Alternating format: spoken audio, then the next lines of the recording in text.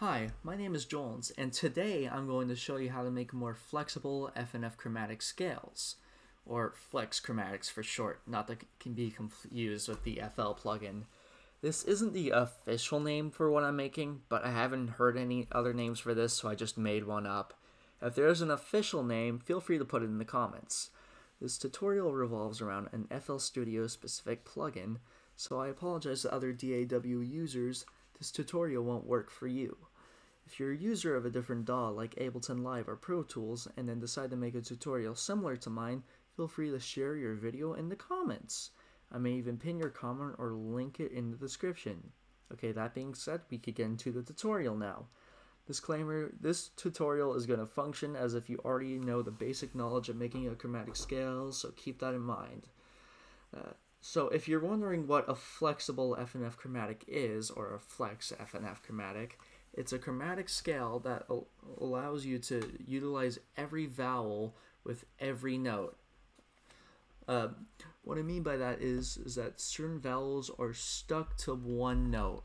Like in this example right here, as I show you, every note sticks to one vowel. So when you make a melody like this, oh, whoops. Oh, gotta get the...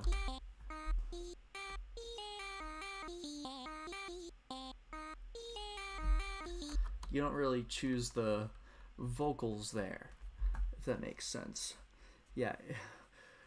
In typical FNF chromatic fashion, the vocal samples are arranged in such a way where certain vowels are tied to certain notes, making it sound like what you just heard. Usually that's not an issue, but it could become one when you feel that your melody sounds repetitive and stagnant. Like if I were to show you Dad Battle, for example, this is me recreating it from memory, but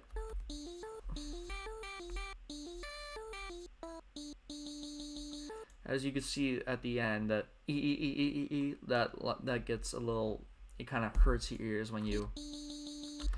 Of course, you might be able to fix this with slight, like slide notes, but that might give you a sound that you don't like that. Maybe you're not looking for that. But luckily, I have a solution to this.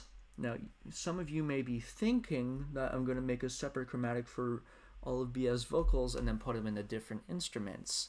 But if you're thinking that, you're both right and wrong. I am going to make a separate chromatic for each vowel, but I'm not going to put them into the channel rack as different instruments. While it may serve the same purpose, the channel rack could get a little bit more messy. Like here's an example with a lot of stuff in the channel rack. It may become hard to navigate when you have a million different instruments a part of it. Sorry, I'm reading through my script again. I'm kind of recording this live. This isn't really edited. Okay. My method will resolve this issue whilst completing the same purpose. Okay, so what you're gonna do is that you're gonna get all of your chromatics, like main sounds, like this.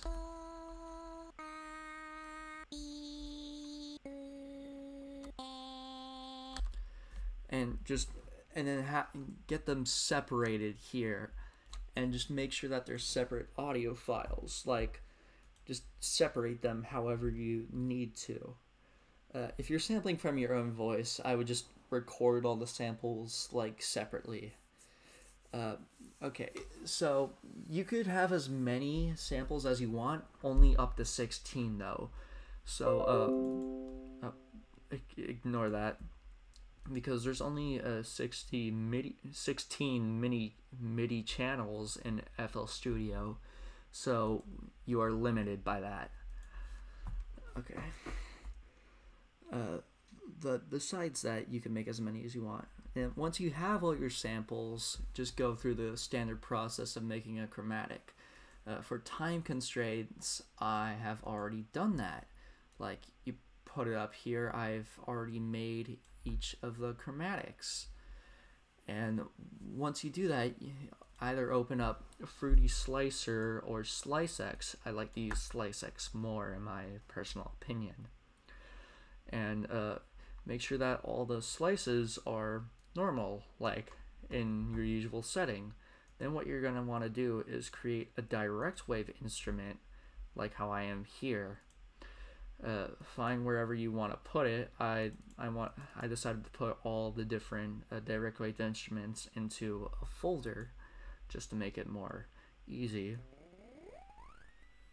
And once you got this all set up,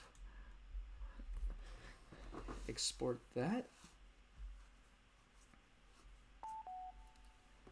All right, and there you go. You got yourself all the different sounds. Anyways, ignoring all of those, I'm just gonna go for a fresh direct wave just to make things a little easier on people. So get the file with all those DWPs that you just made. They stand for direct wave presets, if anyone's wondering. And go to the multi-bank. You'll start out on this on direct wave. Go to the multi-bank and drag these in to their different like levels. Whoops, did the accidentally put that one over? And whoops. Yeah, it doesn't matter which order you put them in. If you have a specific order you want, that's completely fine.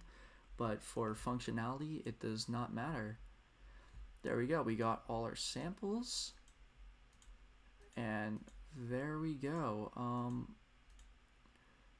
So now we'll get the direct wave. We're on direct wave 1, and it should work how I want. Okay, now if we switch,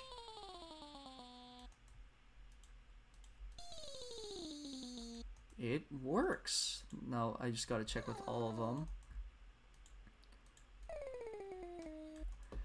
There, that way now you got more freedom with your FNF vocals. I hadn't gotten a melody prepared for this, so I'm just going to cut and paste this into direct wave. And how we'll do this is that we'll select these and Alt C which ones we want to do. Ignore the ugly colors. I do recommend changing the default FL colors because they're kind of hard to differentiate between.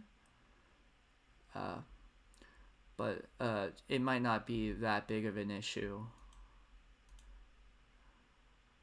Okay, Alt C. Yeah, you could use Alt C in order to change them all of one area. And if you want to change the color, then just right click this and it'll let you change the color. Let's see, do we got all the different we'll do one last one down here. Okay, Alt C. Yes, sorry, this is very unscripted, as you could see. Alright, and you get something more like this. Oh wait, sorry, my bad. Alright, whoops.